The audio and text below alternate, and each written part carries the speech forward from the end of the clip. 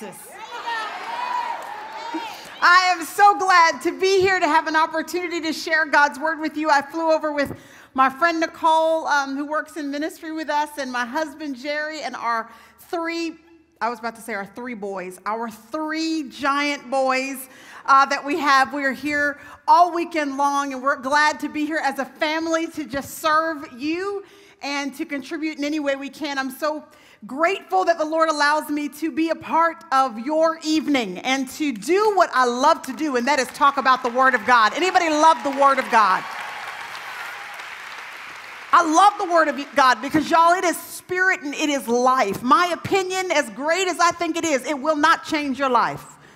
My ideas, as great as I may think that they are, they will not change your life. But the Word of God, it's what really gets embedded deeply into our souls and changes us from the inside out. So I am sitting on the edge of my seat tonight because I love a word from God. And that's what I came for. I mean, I'm glad y'all here. I came to see y'all too, but I didn't really come to see y'all. I came to see me some Jesus. Anybody know what I'm talking about? I was thinking about you as one of my boys was at church recently one Sunday. We were all there together, and my boys, when they go to church, their godmother also goes to church with us. She has been a friend of mine. She's 10 years older than me, so she was like a mentor of mine when I was younger, really about 15 years older than me. A mentor when we were younger, but now we're just like really close friends. She's my boy's godmother, and so at church on Sundays, she has this habit of stopping by the donut store on the way in to church, and she will buy, a dozen glazed donuts or kolaches or little donut holes, something. And so whenever we say on Sunday morning, boys, it's time to go to church, they say, all right, let's eat. So I've had to retrain them. I'm trying to train them to get them to understand that actually church isn't a restaurant, that is designed for something else. But the other day, my boys and I were at church, 12-year-old Jackson, 10-year-old Jerry Jr., and then our little surprise one.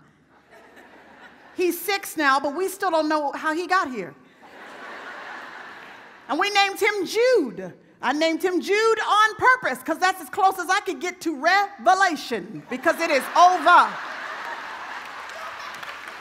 So I have Jackson, Jerry Jr., and little Jude, and we're at church, and Jude runs over to his godmother. She opens up that little white box, that those donuts come in, and he grabs 2 of those little donuts, and he takes those donuts in his hands, and he's looking at these juicy, wonderful donuts that he cannot wait to dive into. Now, his brothers have already run upstairs in the office, in the church building, in the office. They ran upstairs, and they kind of were not in the same vicinity as the box of donuts and with Jude and his godmother. And so his godmother said to him, Jude, I want you to take the box of donuts, 10 donuts. I want you to take the box of donuts so you and your brothers can enjoy all of these donuts. So Jude is looking at these 2 donuts in his hand. And he's realizing that in order to grab this box, he has got to let go of one of these donuts. And little 6-year-old Jude ain't having it, because it just doesn't compute to him that it will benefit him in any way to release his grasp on these 2 donuts that he has in his hands. So we're sitting there trying to explain to him why it really is to his benefit to go ahead and grab this whole box, to let go of the 2 so that he could have the more that was waiting for him. But it took him a while to be willing to let it go. So I thought what I'd do is come and talk to you a little bit about releasing your grasp on some things. Help us, Jesus.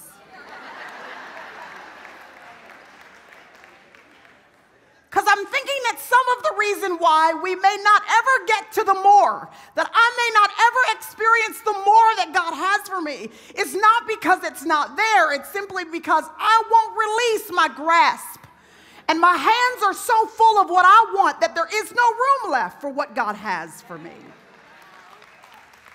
And so the message for us tonight, it's a challenging one. But because it is the Word of God, it is also at the same time going to be encouraging.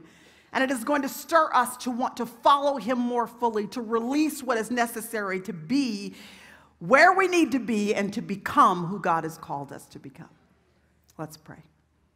Lord Jesus, I thank you that you give us the privilege of hearing your voice through the scriptures. Lord, I cannot believe that you know me and you still call me your friend. I cannot believe that you would still choose to speak to me and to speak to us and allow us to hear your voice. But tonight I ask for that, Lord. I ask that there would not be one of us that would leave this room tonight without knowing beyond a shadow of a doubt that we have been in the very presence of God. And so speak, Lord, because we are your daughters and we want to hear your voice. In Jesus' name, everybody agreed and said, amen. Amen. My sister Crystal and I have this habit. We go on a little, we participate in a run that takes place in the Dallas-Fort Worth area every Thanksgiving. It's called the Turkey Trot. And there are about 20 to 30,000 people in the Dallas-Fort Worth area that sign up for the Turkey Trot this year. And so we sign up ourselves and our mom, and the three of us will go out. There's an 8-mile run. Some people will take the 8-mile run. We take the 3-mile run, except we don't run, we walk. And we just kind of waltz along and talk and, you know, say hi to people that are walking by. And we just kind of enjoying the moment. That's why we're there on that Thanksgiving morning before all of the busyness of the day starts. And we've been doing that for several years now. I'm not exactly sure why this past year we missed the registration process for the Thanksgiving run, or the Turkey Trot, but it kind of just came and went. And before we knew it, it was Thanksgiving Day and we had not signed up. And so my sister got real busy after Thanksgiving looking up some alternative options for us because it's kind of a treat for us to get to do that together. So she ended up searching around in Dallas-Fort Worth, and she came across a run that we did not know existed. It's called the Jingle Bell Run. It takes place around Christmas time. And it's in the evening, it's at night. We love it because it's dark outside and they serve hot chocolate and they've got an outdoor ice skating rink if you want to bring your kids for them to be a part of it. They give everybody jingle bells that you can just kind of tie to your shoelaces on one of your tennis shoes. And folks come out there and they've got a string of lights around their neck or they've got, you know, antlers on top of their head, reindeer antlers. And everybody's just festive with the Christmas season. And we normally do the 5K run, walk, and enjoy ourselves. And this particular run, it starts in a part of Dallas that is near downtown. It's called the Design District. In the Design District, there is a huge hotel called the Anatole, the Hilton Anatole Hotel. The run starts there, and it weaves in and out of the streets of the Design District. Now, you need to know, I've lived in the Dallas-Fort Worth area my entire life. And anybody who lives in or around that area, you take Highway 35 at some point or another, because 35 is the freeway that goes from the south of Dallas, north all the way through downtown Dallas, and then well into the north of Dallas toward Oklahoma. And so anybody who lives in that area travels 35. I have many, many days, many, many years, and I have always seen near downtown this huge billboard that says, the Design District. You cannot miss it. It is in big, huge, bold letters. I have known about the Design District. I've been told about it. I've been told that this is the place that if you're going to be redesigning your home or if you're going to be needing some specific artwork for a business of yours, that this is the place you go because the artists are there and the designers, they are there, and the photographers, they are there. I have heard so much about it, and I have seen it as I have driven by, sped by, time and time and time again. But it was not until the Jingle Bell Run, when I was actually running through and winding through the streets of the Design District, that I actually was taken back by the beauty of those stores in there. I mean, I met my sister and I'm surprised we weren't arrested because we kept stopping and plastering ourselves against the windows of all of these different stores. We were marveling at the artwork and the photography and the beautiful designs we saw in furniture. And we just kept stopping and marveling at everything we saw. And I was amazed at all of these incredible details that I had never known about something that I had driven by so many times. Because it's amazing how you will only know the details of something when you go through it, not when you just quickly pass by it. And y'all, many of us have spent our Christian lives popping into church on Sunday and popping into the Chicas meeting once a year or quarterly and popping into Bible study every now and then. And we've driven by and we've seen the billboard, G-O-D. We have heard about this God and we've seen from afar what God might be capable of doing. But he's calling you and I to not be people that see him from afar, but that know the details of his character, that have experienced him in our lives, that has heard his voice with our own ears, that know what it's like not to just applaud the testimonies of other people, but to look in the mirror and see a woman who has a testimony of her own.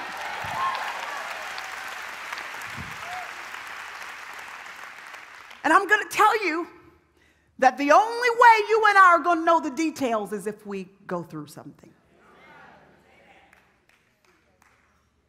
It means he's going to stop you from that fast-paced Christian experience at some point, and he will allow me to go through so that we can see him clearly as if never before.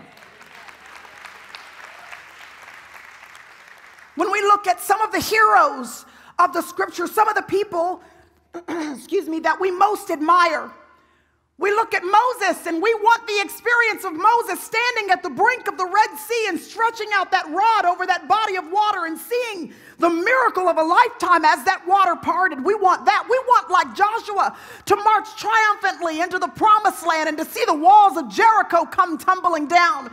We want, like Jonah, to have the kind of power that you can walk into a city and speak a simple 5-word message and cause people to turn their hearts to the one true God. We want to have these unbelievably amazing experiences where, like Gideon, we can go in with just 300 as the underdog, but still walk out victoriously. We want the triumphs without having gone through what is necessary to bring you to that place. We want, like Elijah, to stand on Mount Carmel and to be able to call down fire from heaven. But y'all, in order to get to Mount Carmel, you must have gone through something that gives you the credibility with God to be able to have a prayer that's going to work like that. And it's Elijah that I want to look at, because Elijah, most of the time when we think of this particular Old Testament prophet, we do think of him in that particular setting on Mount Carmel with 450 prophets of Baal staring at him, daring him to be able to call down fire from heaven. You know this story, don't you? His own countrymen, thousands of them probably, looking to see whether or not Elijah was going to have a prayer that would work, that would call God to rain down fire from heaven, proving that he was indeed the one true God. And we think of that story more than anything else, but y'all, Elijah's story did not start there. This brother went through something before he ever got to Mount Carmel. If you have your Bibles with you, if you actually still use a Bible with paper pages like I do. If not, you can use your iPhone, your iPad, any manner of iNess. Just flip on over to 1 Kings chapter 17. As you turn to 1 Kings chapter 17, excuse me, let me just tell you what's happening in this book of the Bible. In fact, in 1st and 2nd Kings, really these two books are full of tragedies. They record one failure after another of kings of the children of Israel who refused to honor Yahweh. It's about a people who were increasingly antagonistic toward the things of God. It reveals a church, basically God's people, the children of Israel, that were divided. They had turned their backs against one another instead of standing united against the enemy. It is basically an ancient mirror reflecting the church in America in the year 2015. That's what it is. And into this chaos, God commissions an individual to stand on his behalf and to carry his mantle, thank you, and to call people out of that chaotic scenario back to himself. And in the first few months that Elijah appears on the scene, I would expect that God would call him straight to Mount Carmel. I mean, that's what people need. They need the whole fire from heaven experience. They need a huge miracle. Elijah should have been called right to this position in the midst of all the action, drawing people back to God, but that is not the first assignment that Elijah had.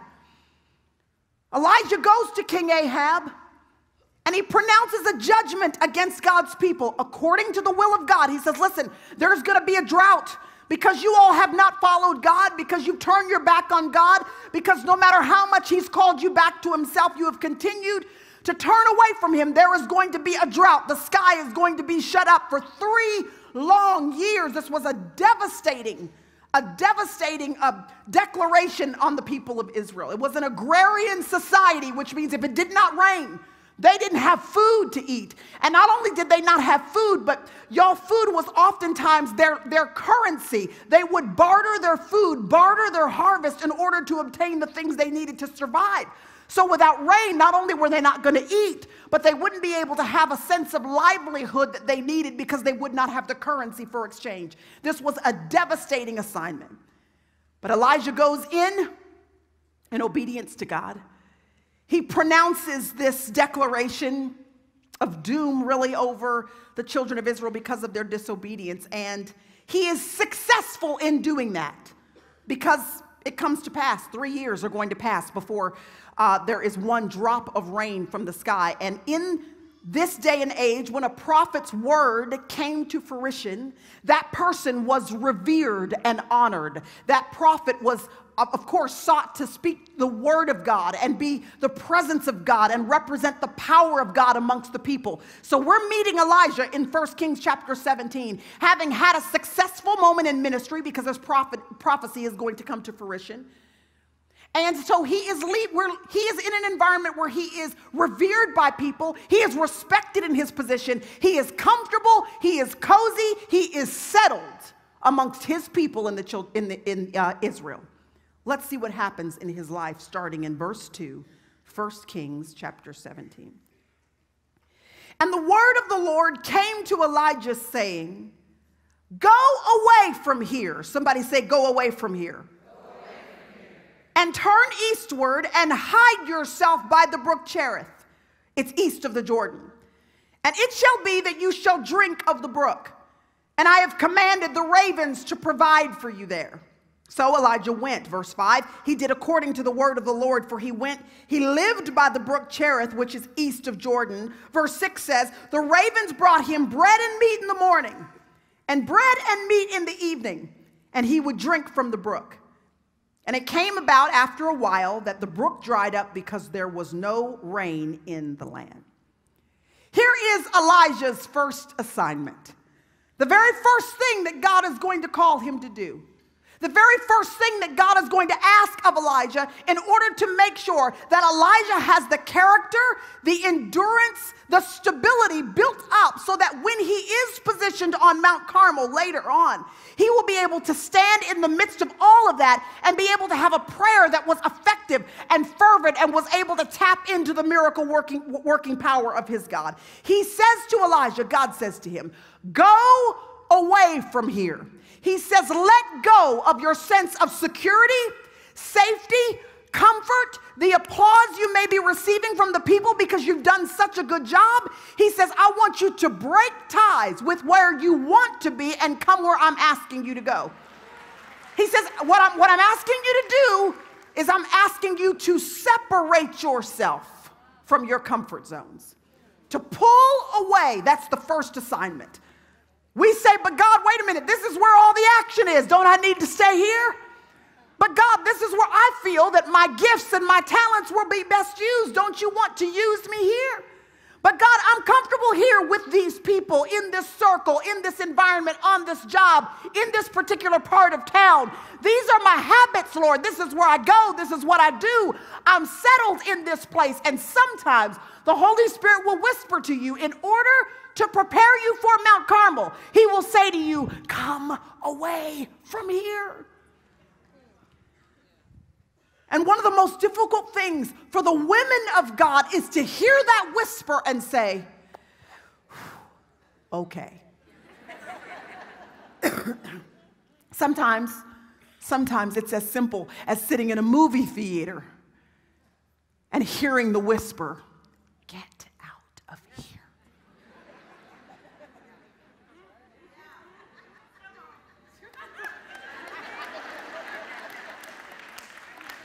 And making a decision in that moment, will you be one of the only few in the row of girlfriends that came to see that movie that will make the determination that this movie is not for you? I got to get out of here.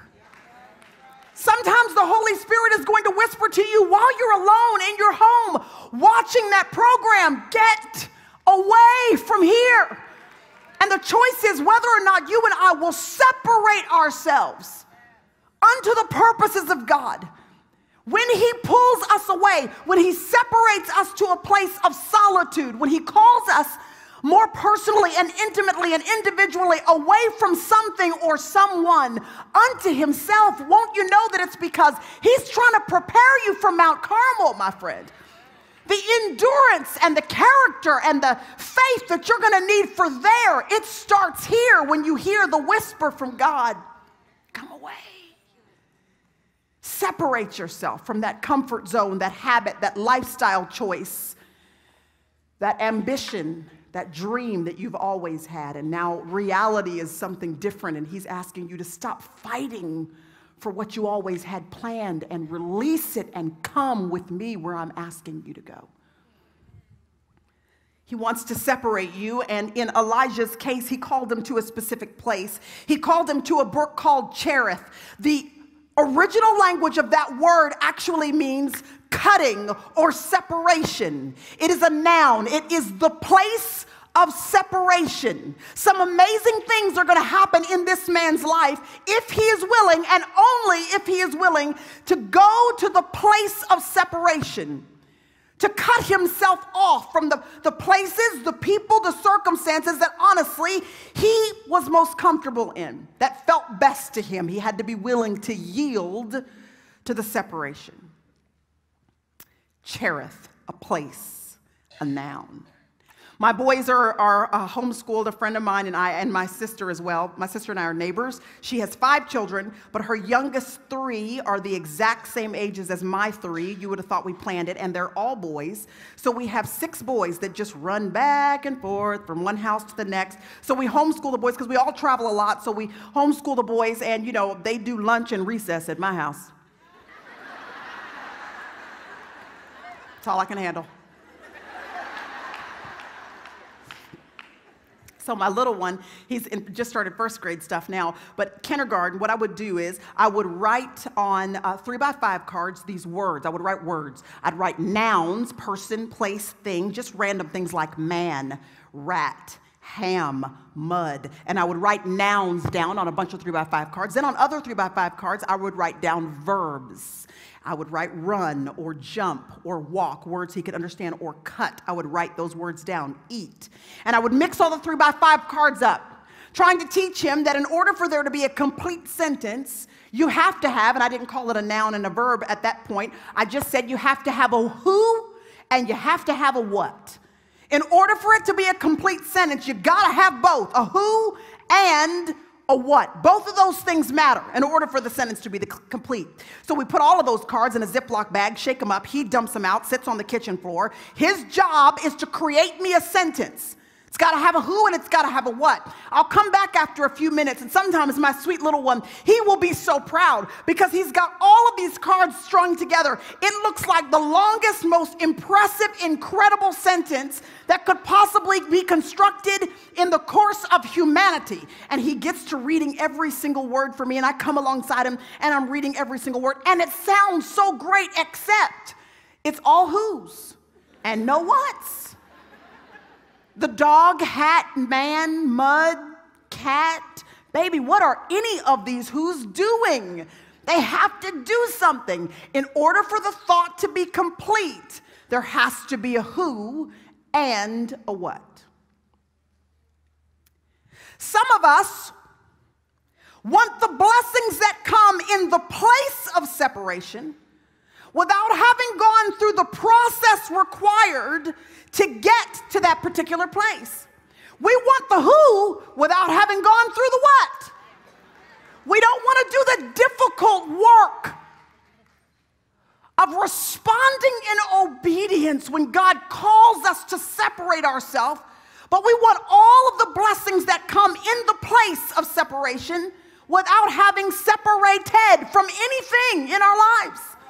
Do you know that in the original language, this word cherith has a root word? It is derived from a root word. Hang with me because this is going to matter to us in a minute. This root word is karath. Somebody say karath. Karath. So this body of water, this little stream called Cherith, That word that means separation, it is derived from karath. That's where the word comes from. Karath is our verb. Karath means, listen to this, it means to cut off, to eliminate, to kill, to cut off a part of the body. I want you to think about how aggressive and almost violent those terms sound. And then I want you to think about how in your life, sometimes the things that God is asking you to separate yourself from, it's not that big a deal because, you know, that particular friendship you've only had for the past year. And yeah, y'all get along great, but, you know, he's not asking you to separate yourself from a lifelong friend. So it's going to be hard, but you can handle that one. The problem is when it's that girlfriend that you really have had for a long, long time. And you sense that God is saying that he's taking you somewhere and that person's really not going to come along for the ride. And he's asking, will you be willing to cut off, to eliminate, and to you to do that? It is literally going to feel like cutting off part of your body. Sometimes the separations are easy, but sometimes, my friend, it feels like two strips of Velcro pulling one from the other.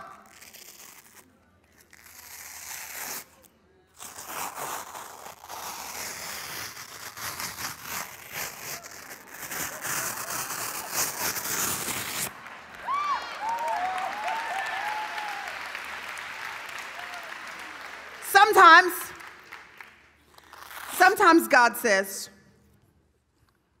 he's not the one.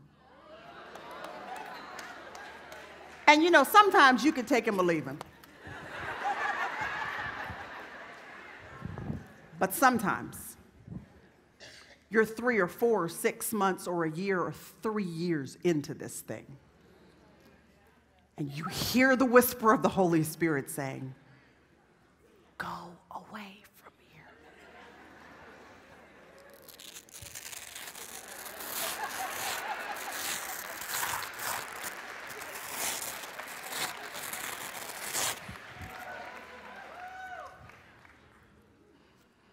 Sometimes God says, you know, this is not the television program for you. And honestly, you can take that program or you can leave it because this is the first season and, you know, you're only 2 episodes in, so it don't matter.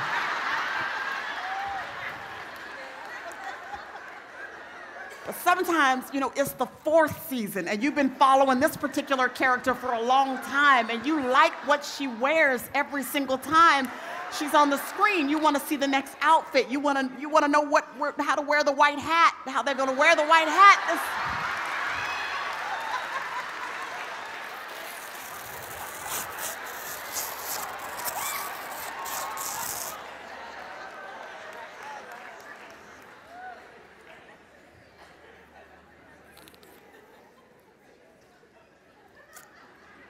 You have had a dream of what your life was going to look like. You've had a picture. It has looked a certain way in your mind. And when you signed up to be a follower of Jesus Christ, you thought it was going to take you in this particular direction. It was going to be behind a white picket fence in this kind of neighborhood, participating in these kinds of activities. Your family was going to look like this. And yet the Lord has allowed a series of circumstances in your life that are very clearly, very obviously causing you to release your idea, your expectation of what life was going to be like and follow him.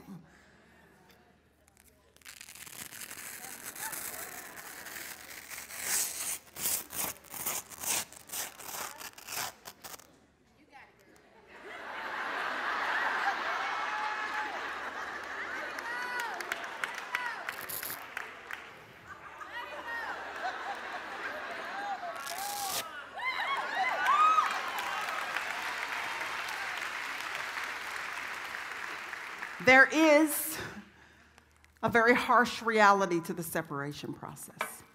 It begins at Karath, and it ends at the place of separation, but it is in that place that you will experience so much of God like you never have before. But only those willing to go through will get to see God as more than a billboard on a highway of life. We'll get to see his character. We'll get to know that the God of the Bible is actually the same God today.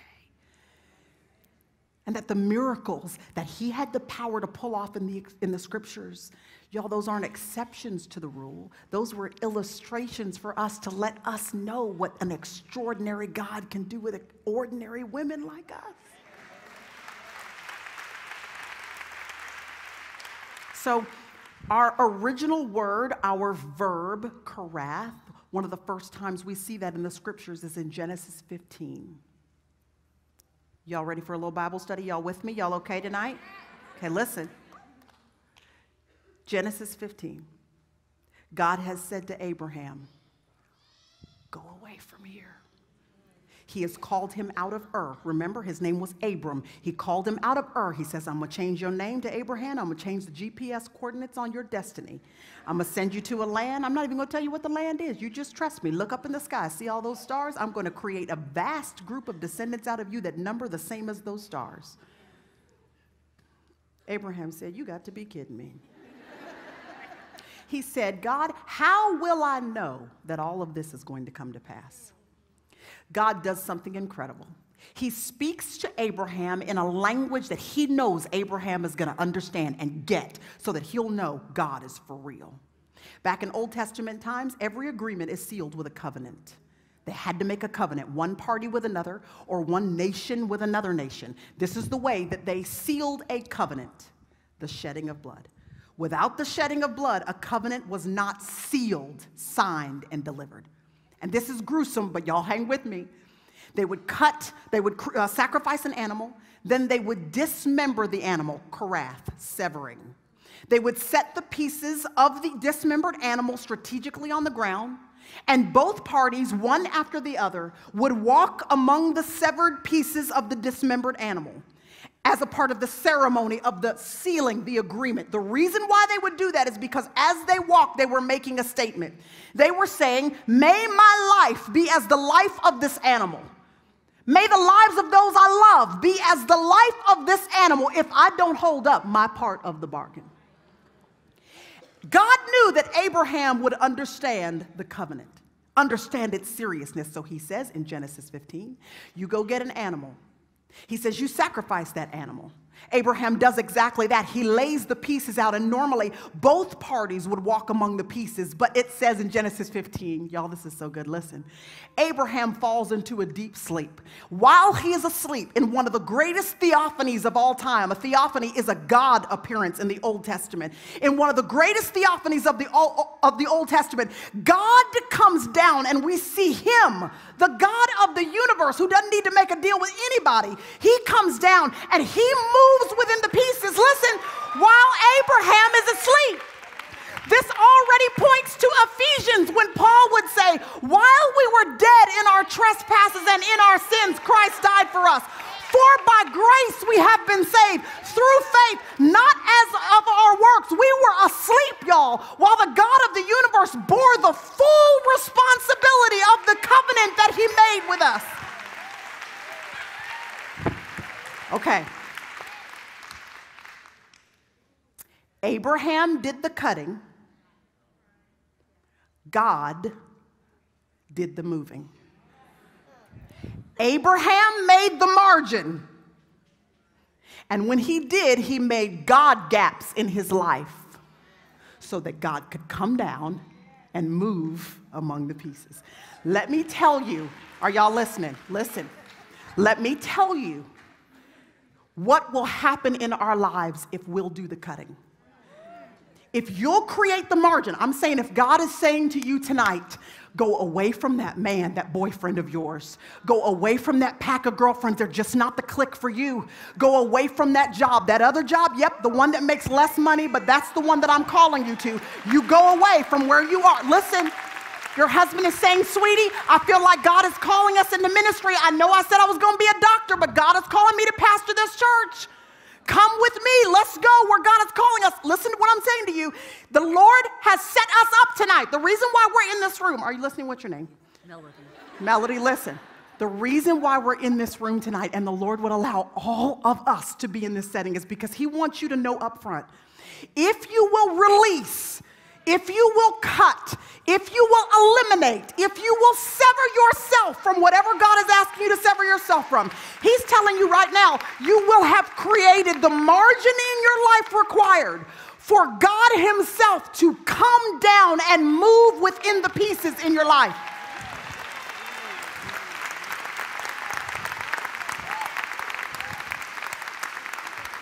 He's telling you and me that we're going to get to see God.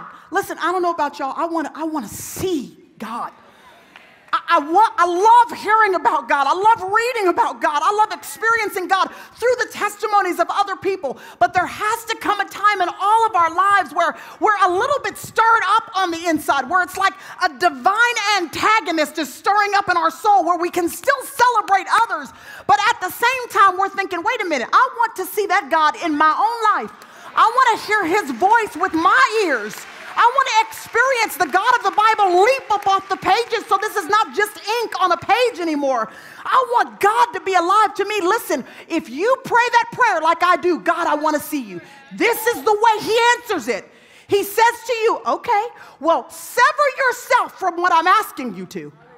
And in that margin, I will descend and I will reveal myself to you in a way you have never, ever experienced before. Listen, I want to tell you just quickly that y'all, it was at Cherith, at this brook. At this brook, the passage we read said that Elijah was sustained by this brook. Y'all, there's a drought in the land. Everybody else is trying to find water. People are losing their lives.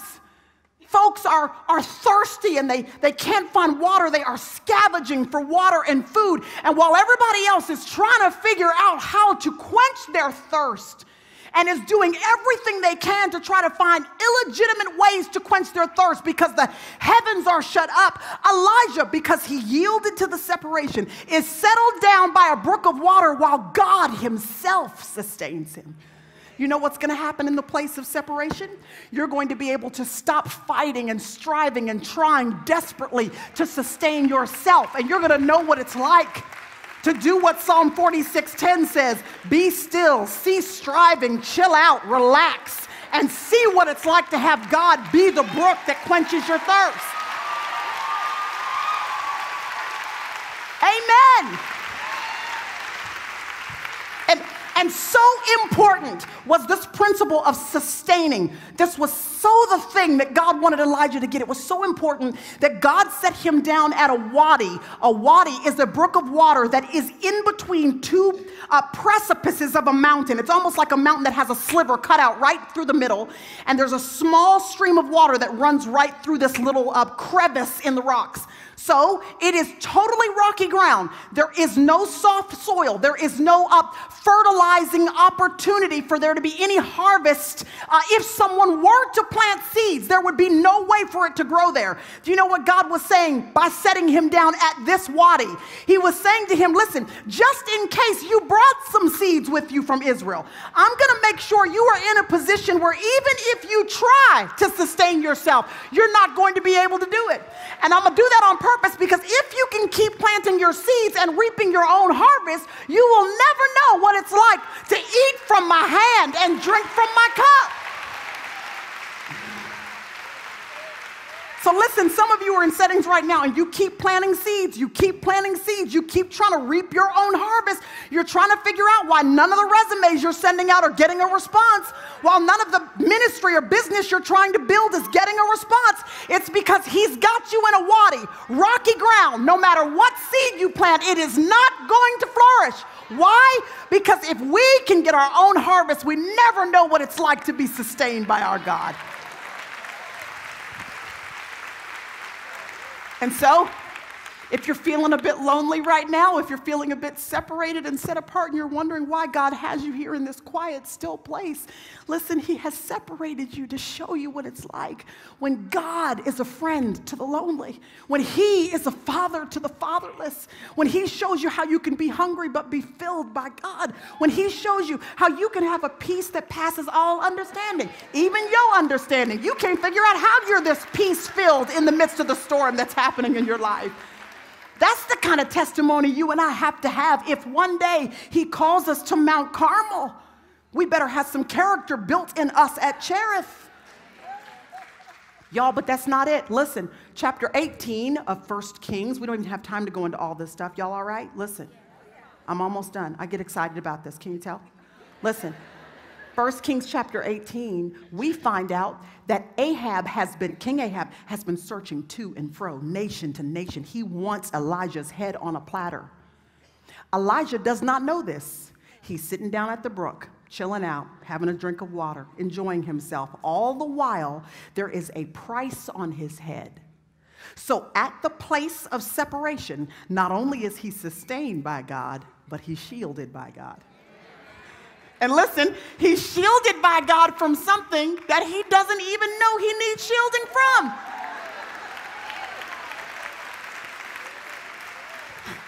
The reason why you and I need to surrender to Cherith is because there are some things you don't even know you need to be shielded from. There are some relationships you can't see right now that 10 years from now, they are going to be the worst decisions that you could ever make.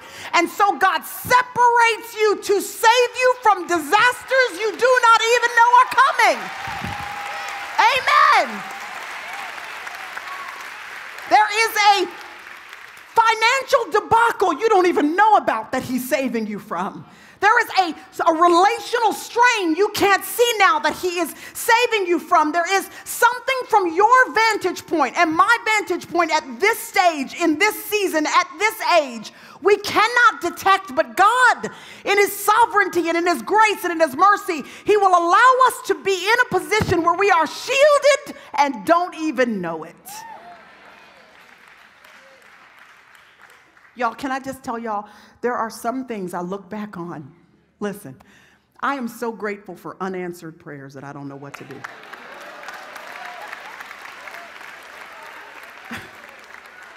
Y'all know what I'm talking about? If God had given me half the stuff I was begging him for when I was 20, where are the 20-year-olds? 20-year-olds, where are you? 19, 20, listen to your mama. Just do what your mama says.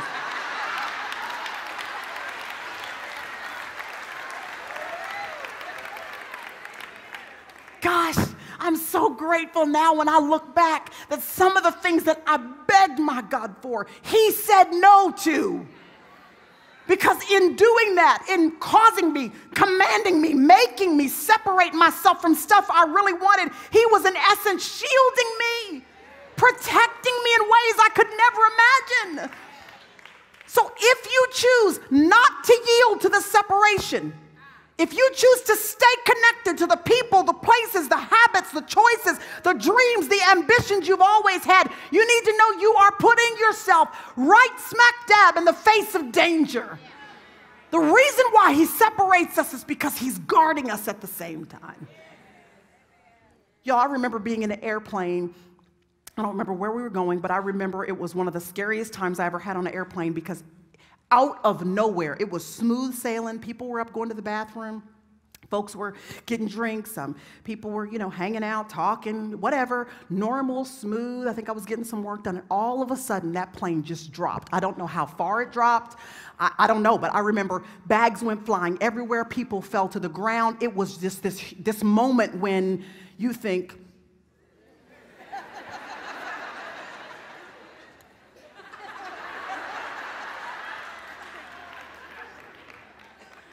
a few seconds later, the pilot came on. He said, I want to tell you guys, I'm so sorry. I had to make a very, very quick decision. The control tower came on to let me know that we were on the same flight path as another plane. And if we did not immediately drop to a different altitude, obviously there was going to be a horrendous disaster. So I want to tell you guys, I am sorry for the momentary discomfort.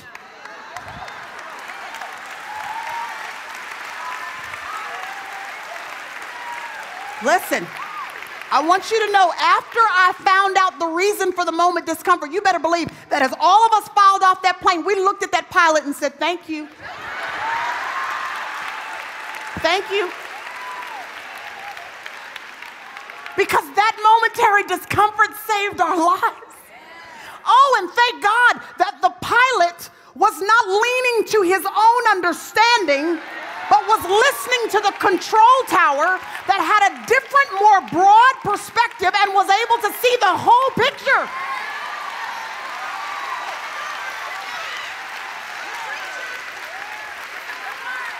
That is why the book of Proverbs, chapter 3, verse 5 and 6 says, listen, don't think you're so smart that you can lean to your own understanding. You better acknowledge him in all your ways.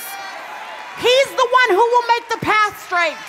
He has a broader perspective, a different vantage point. He sees the end from the beginning more than you can ever see with your own eyes. And so when there's going to be momentary discomfort, you say, thank you.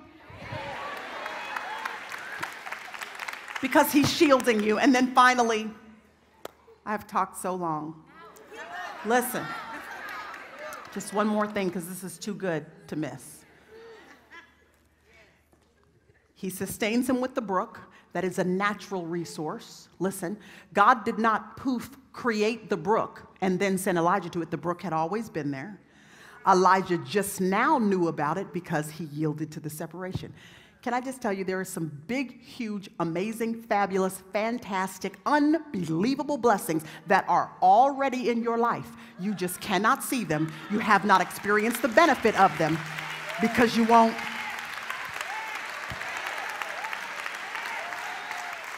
And when you do, you start going, oh, look at my husband. He's actually amazing. Not my husband, I'm saying. My husband's amazing every day.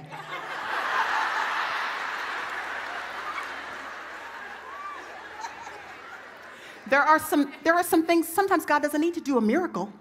You just need to appreciate the miracles he's like already doing all the time. Separating opens your eyes to see the brooks that are already around you, okay? But then he says, I'm sending ravens. Bread and meat in the morning. Bread and meat in the evenings. And every day, y'all, it seems like scholars say he was probably at this body of water for a year and a half. Every day for a year and a half. Bread and meat in the morning. Bread and meat in the evening. Ravens are the most restless of all bird species. Do you remember? Noah sent one bird out from the ark, a dove. The dove returned. He sent the raven out. The raven is the one that never returned. That's because ravens, their species, their innate sense, is to never return to the same place twice. They are the most greedy of all animals, so greedy that, of all bird species, so greedy that they will steal meals from other birds in their vicinity. That's where we get the term ravenous. When we are that hungry, it means it doesn't matter what kind of buffet it is. You're just glad it's a buffet. Anybody know what I'm talking about?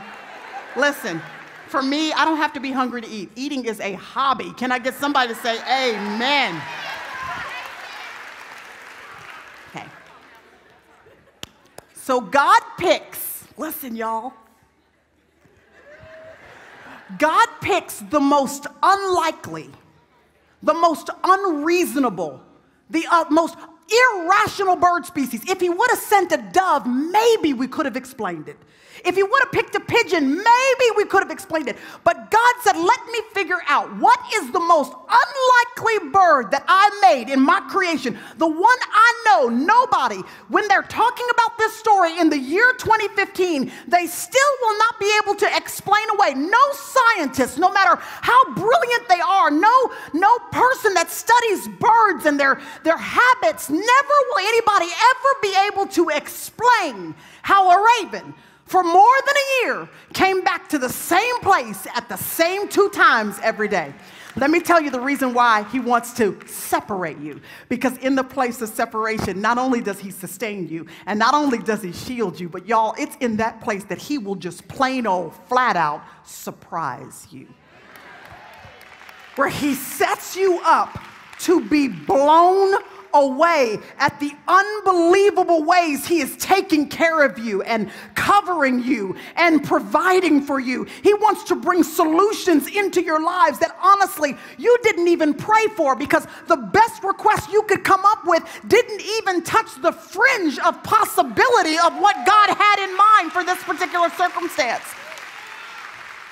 Listen, he wants to bring this kind of miracle into your life. The Ephesians 3:20 variety. Now unto him who is able to do exceedingly abundantly above and beyond all you can ask. And if you can't ask it because your brain can't even come up with the right words to verbalize it, that's okay. He says, just think it and I can do past that. That's what he does.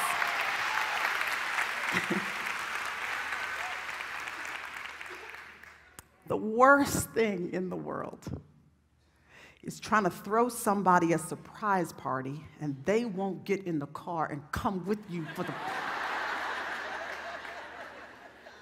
Gosh, I just think that God is in the heavens going, oh, I got some surprises for you.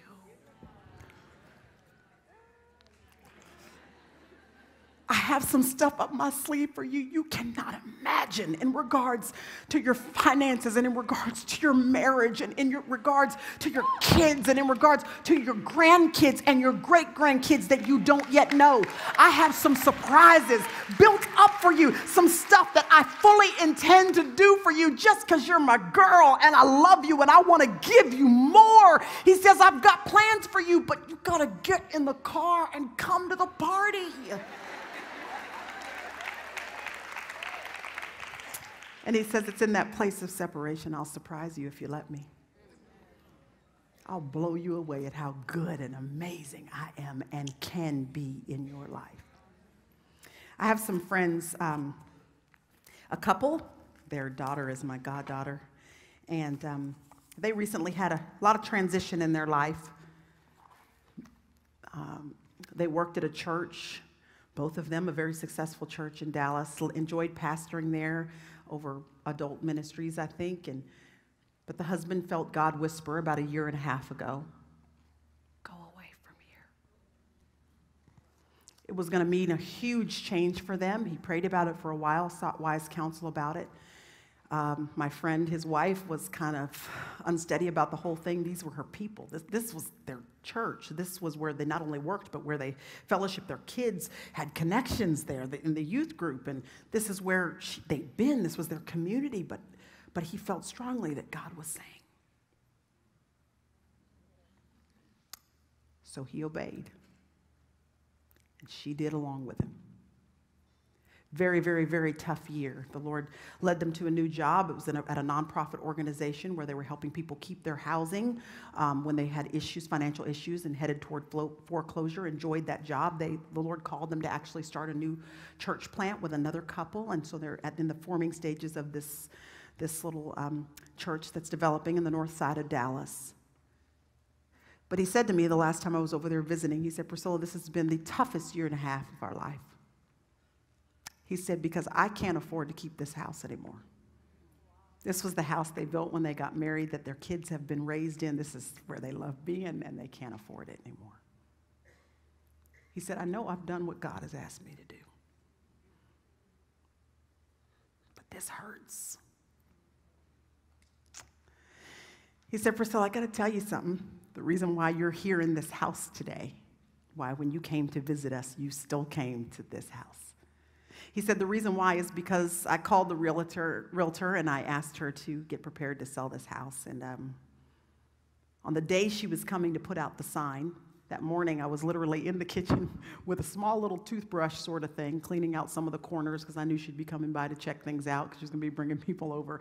And while I was down there on the kitchen floor on my knees, he said I hadn't really verbalized this much, but I said just between me and God, God, seriously? This is my family. We have done what you've asked us to do, but this is so disappointing. Anybody know how that feels? So he prayed and he said, Lord, if there's any way you can help us keep this house, do it. It was the day that the realtor was coming to put up the sign. That afternoon, they had a soccer game in the neighborhood. Their kids play on the same little league team that some other people in the neighborhood play in. They were out there with all their kids. There were neighbors all around because these neighbors, all their kids played in the same little league team. He had seen lots of these people before, but not more than just waving at them and saying hello. One gentleman from one couple that lived a few houses down, came over during the soccer game the same day. He had been in the kitchen the same day that the realtor was coming up, and he said, hey, I've noticed the realtor coming by every now and then. Are you guys moving? These two hadn't talked much, ever, really, other than to say hello at the games. And my friend explained to him that, yeah, they were going to have to move out. They were going to find another place to live. This gentleman, who's not a Christian, nice people, but not a Christian, he said, you know what? My wife and I were talking the other day, just talking. We were thinking about buying another house in our neighborhood. They had their reasons. I can't remember what they were, but he said, we were just thinking about buying another house in the neighborhood. And you know what? If you guys are going to sell your house, don't put the sign out, because we'll buy it. We'll buy your house, and we don't need it right now, but while it's available, we want to go ahead and purchase it, but we'll let you guys live there for the next 2 years or so.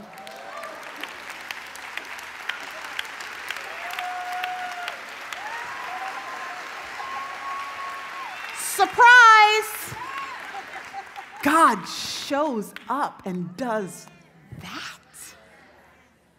The kind of stuff that when someone tries to tell you it's a coincidence, you say, oh, wait a minute, no.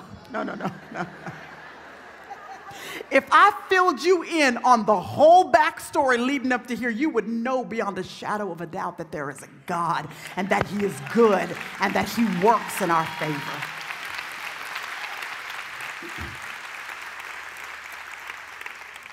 And so my friends have been living rent-free in the house that God bought for them.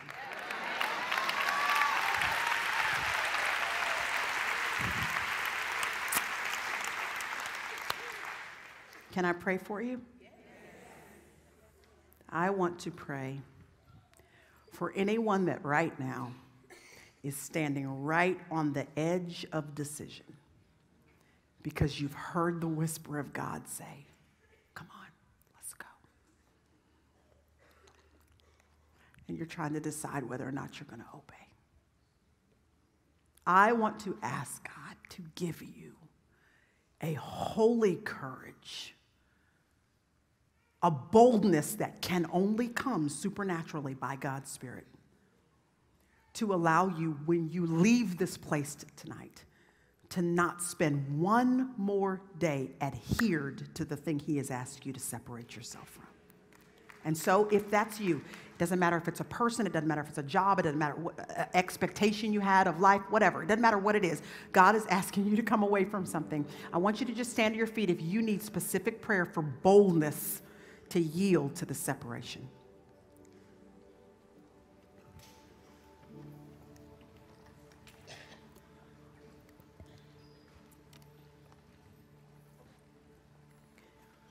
Lord, here we are. Your daughter is standing. And we're asking you, Lord, I am asking on their behalf, Lord, that you would make your presence known and real and felt to them. Cause them to be so aware of your presence that it gives them a courage they have not known before. Help them to know that they are never, ever alone, even if they make this decision that might cause them to feel like they are, Lord. Help us to know beyond any shadow of a doubt that you are real. So God, I'm being bold and brave, and I'm asking you that seriously in these next few days, you would do something in every single life of every single woman who's standing that is so obviously you that they will never ever doubt again that you are with them, that you are for them, and that you will fight on their behalf. And God, I'm going to pray that you would well up in their hearts a supernatural courage, one that they will not even understand, Lord. Would you well up a holy boldness on the inside of them and allow them to not be comfortable even one more day staying connected to the thing you're asking them to disconnect from? Will you make them uneasy about it, Lord? Cause it not to feel good anymore, Lord. I pray that the taste for it will leave their mouth in Jesus' name. I'm asking for supernatural release by your Holy Spirit. Galatians 5:1. It is for freedom that you have set us free. So today, Lord, we will stand firm and never be subject again to a yoke of slavery. In Jesus' name, amen.